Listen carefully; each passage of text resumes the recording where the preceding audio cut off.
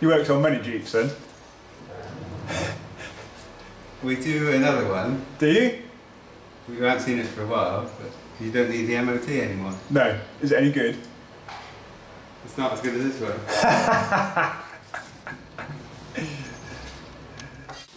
One of the things we talked about, guys, was cleaning this matte paint on a Jeep like this. And I spoke earlier about, well, a couple of videos back about the paraffin I'd found to use it. And we said this was a sort of a kerosene, a refined kerosene. And this is what you get it in big 20-litre tubs like that, and I'll get some out in a minute. But this is great for washing the Jeep over. It acts as a degreaser and a cleaner. I mean, you can manually clean it with water and soap and whatever you want beforehand, but as a degreaser this works pretty well as a, you know, single stage step. But as you can see, the Jeep's pretty dirty at the moment. There's grime and rubbish pretty much everywhere on it because it's been out and been working. So we're going to paint everything over just using this paraffin then, and try and get rid of these bug.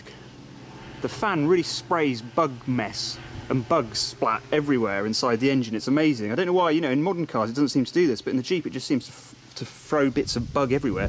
So I'm going to do the whole engine bay over with some paraffin, and we'll see what that looks like, and then we'll work on the rest of the Jeep and try and get rid of some of these marks and grease stains and see how it comes up looking afterwards. So let's get on with that then. Automatic steering. Autopilot in a Jeep. So guys, we're giving it a quick run over for 15 minutes because I don't really want to remove all the oil and dirt off it. I'm just giving it a quick go over just to tart it up a little bit. But as you can see, it's made a pretty good difference in a short space of time. Everything's looking a little bit shinier. A lot of the dirt has gone. You know, I haven't got in and everywhere with it, but it cleans off all the surface, easy to get to dirt and stuff like that. So it's quite good. And the hood, we got rid of those bug bits and everything, most of them anyway, just with a quick run over. So it works nicely. You can see on the fender here, it hasn't dried out yet, and then on the one on the right, it's starting to dry out. So it does dry and leave no residue, this, and it removes oil as well. So once it's done, it will be completely matte again. So you're going to have to spray it up with oil if you want to keep it, you know, looking a little bit shiny. But it's good stuff. But remember what I said previously about using this. Of course, it's paraffin or kerosene, which is what jet engines burn. So it does burn. So you don't want to be running your Jeep for a little while at least after using this. You want to make sure that everything's completely dried out before attempting to turn the ignition on or start it. Otherwise you could have an engine fire, which is obviously something you don't want to go for. But yeah, we'll work our way around the Jeep and continue putting this paraffin on. You can see the difference here between the side and the top of the cowling there. So it does clean it up nicely. Well, it looks good when it's wet anyway. When it dries out, as I said, it does dry it out quite a lot, so it'll look quite different. But at the moment it's looking pretty smart, so we'll carry on with that then. Guys, I've been using this saying it's not flammable. Should we do a scientific test and see what happens? Right. Ah, there you go. That's pretty good. So a lit match doesn't light it off. That's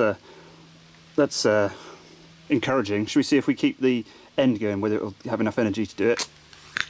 Nope. Puts it out.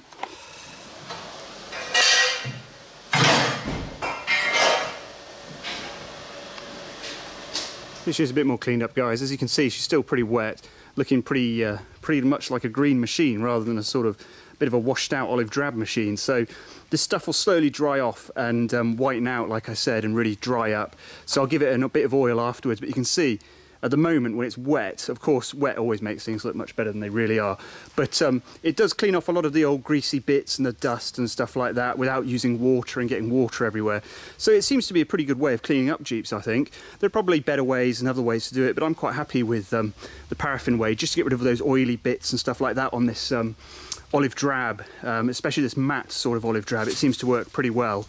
But as I said, you guys, be very careful with it, okay, because you are painting your Jeep with a flammable liquid, okay, so, you know, that doesn't sound particularly bright, so just be really careful with it. It does work, but you just got to be careful, you know, you don't want to be starting it or getting anywhere near with any sparks or flames or anything like that. As I said, it's not really highly flammable, but it's pretty flammable, so be careful, guys. So we'll leave her out here in the heat to dry for a bit then. Today we're taking the Jeep out to do a bit of testing for it. So in the UK we have this MOT test, which is a test you need to do for sort of fitness of vehicles, but older vehicles like World War II Jeeps, and I can't remember exactly what the dating is, but older vehicles don't need to do the MOT test, so I don't actually need to do one for the Jeep. But because I'm taking it to Goodwood and their requirement for if you're operating it there is for it to have an MOT, it's got to have one done. So yeah, it's got to come here each year and do this. But one of the interesting things we get to do when we come here is use their pit, which is pretty cool. So you get to see under a Jeep, which is be fantastic if I had one of these at home. It would make things so much easier. But yeah, you get this view, which is really, really cool. You can just see how dirty. Actually, this isn't even that dirty under here. But you get a view all the way back. You're on YouTube whether you like it or not. And what are we looking for under the hood then? Fuel leaks. Fuel leaks. Okay, well that's Fuel pipes. fuel. Well, you know a Jeep leaks full stop anyway. Okay. You know. We'll start it up then, can we? Yeah, you can do. Make sure it's not in gear. You know how to start it up. No. Right. Well, if you get in. Right. Yeah. Ignition switch on. Right. Yeah. Make sure it's not in gear again. And then the foot starter pedal. Off your foot a further bit up. Can you see the button? Yeah. Oh, You got the button starter? Yeah. Go for it.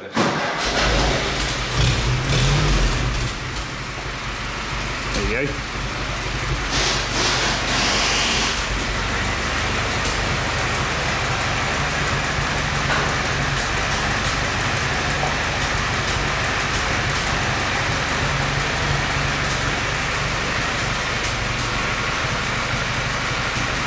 Yeah, so 20 miles an hour and come to a complete stop. Complete stop. Hard stop? Yeah. Alright, well let's go and see what we can get on here, guys, then, without crashing.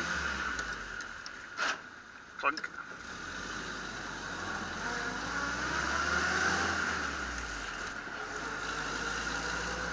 Right, there's 20. Perfect. Car behind you. Oops. you failed your test for the emergency stop. Right, let's get out of the way.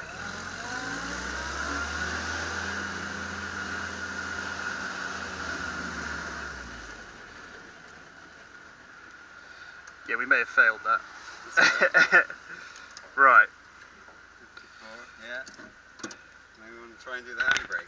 Right, okay, now we've got to do this one without, so the problem with the handbrake is that because it's not on the actual brakes, it's on the prop shaft, you can wind the prop shaft up, so we need to do this carefully, so I'm just going to do it to try and do it as minimally as possible. So what sort of speed do we want for this again, do you reckon? Well, same again really. Yeah, and then I've got... But just carefully. Right, We don't need as much. Right, let's try and do it gently.